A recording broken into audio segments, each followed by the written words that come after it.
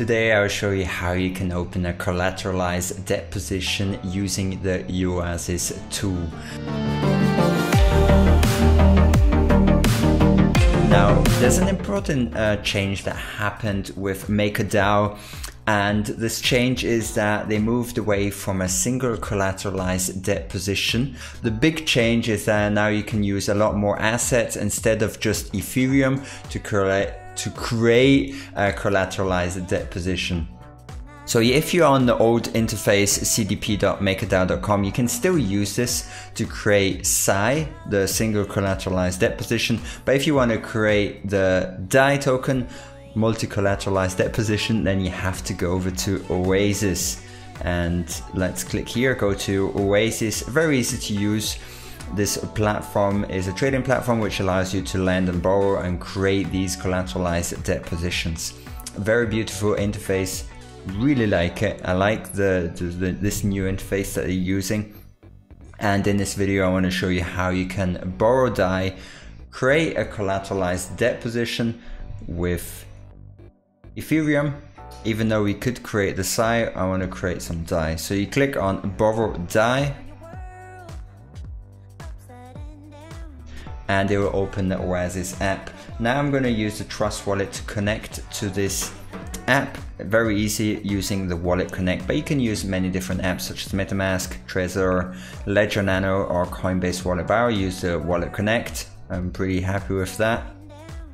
And it's already connected as I connected before, but normally you would see a QR code and you'd have to open it up with your mobile phone wallet. The Trust wallet is the one that I'm using. And here you can see on the right side the amount of DAI that I have, the Ethereum that is on my wallet. I currently have 1.35 Ethereum. And here you've got some other information such as a price and system info and the collateralization ratio. What I can do here is I can open my first vault to start generating DAI. So I can click on get started. And I would like to use Ethereum ETH as collateral type. The stability fee is 8%, liquidation ratio is 150%, and the liquidation fee is 13%.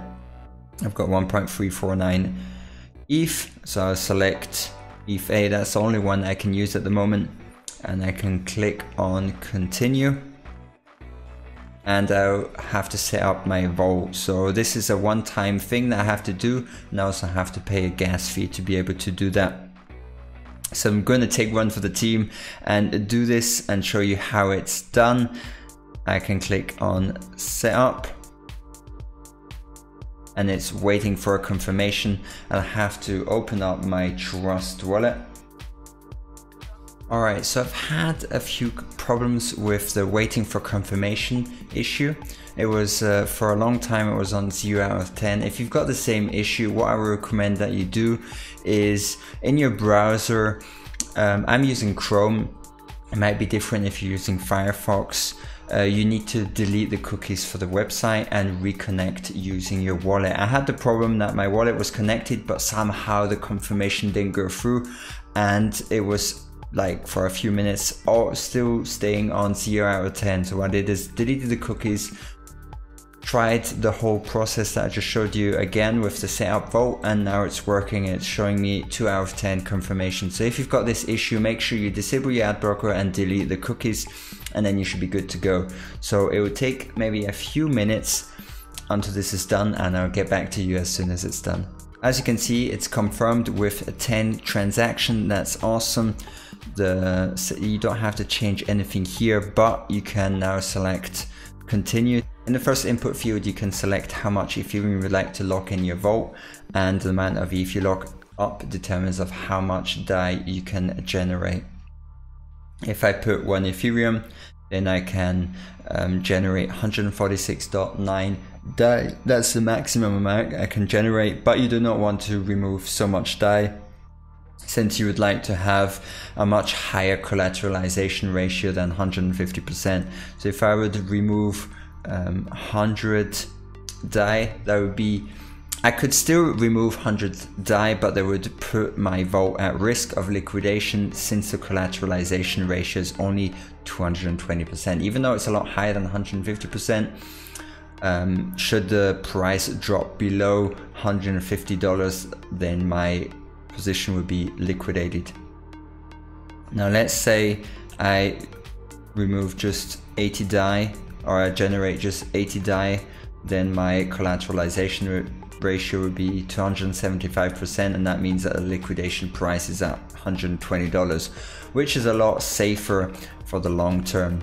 Even though it's possible that the price of Ethereum drops down to $120, it's a lot less likely than it drops down to $160.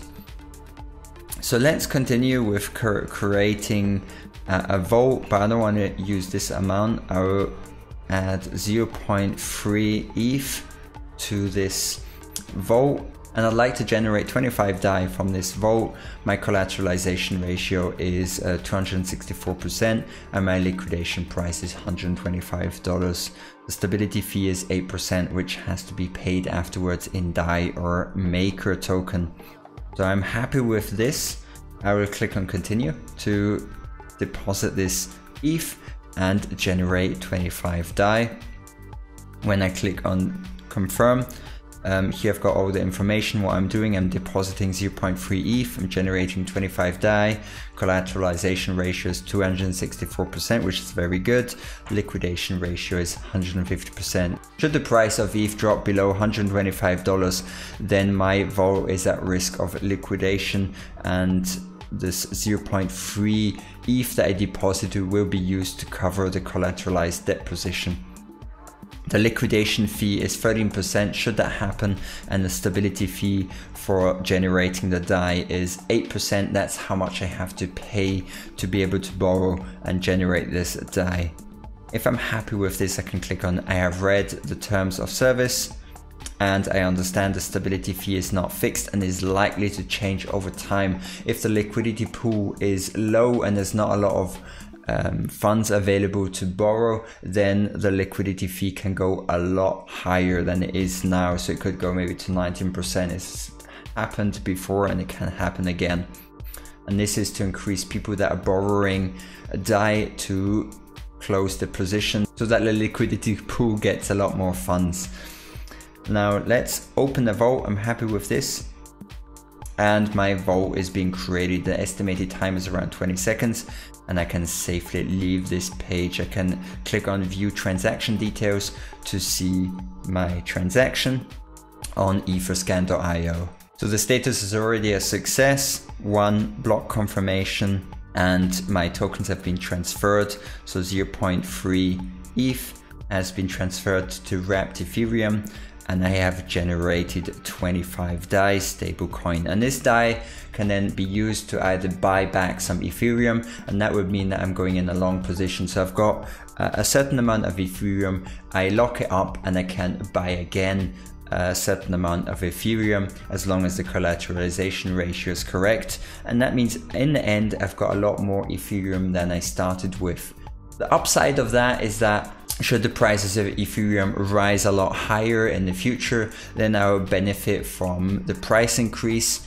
And the downside is should the price go down below the collateralization ratio that was defined in the contract. So for my contract that was $125. Should the price of ETH go below that, then there's a chance of my vault being liquidated. So that's the risk that you have to be aware of. Now if I go back to the Oasis app, I can exit, and I've got a very beautiful interface with my ETH A vault number 6244. I can see the price of the liquidation price on the top right, so it's $125 US, the liquidation penalty, the collateralization ratio, the outstanding DAI debt that I can pay back, and available to generate. This is how much I can still get.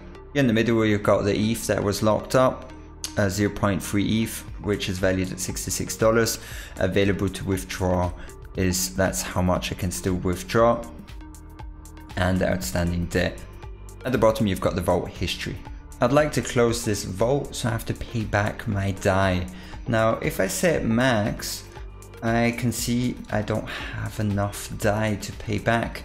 Since during the time that I had this vault open, I have to pay a little bit more than 25. It's like 25.4051 DAI. So all I have to do is make sure that I have a little bit more DAI available to pay back this debt. I'll head over to Total. I'll connect with the swap.